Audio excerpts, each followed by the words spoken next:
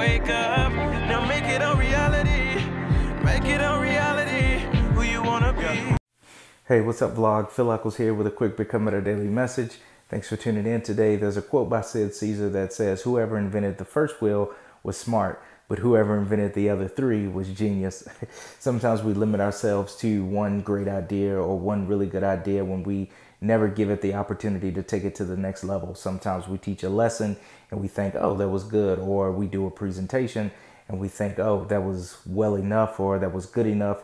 And we just kind of leave it at that. But I challenge you to push yourself and ask the question, how could this be better? How might this have been better? And just consider ways to take it to the next level and not just rest on your laurels and feel like you just did good enough or the bare minimum or were compliant just to get it done. So it all goes back to that quote that they instilled in us at Hampton during my freshman year.